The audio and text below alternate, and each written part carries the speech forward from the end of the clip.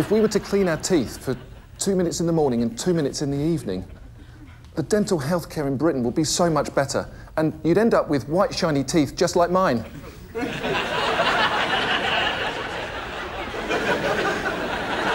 What, so you'd sort of sweep it around your gob like some kind of broom for your mouth?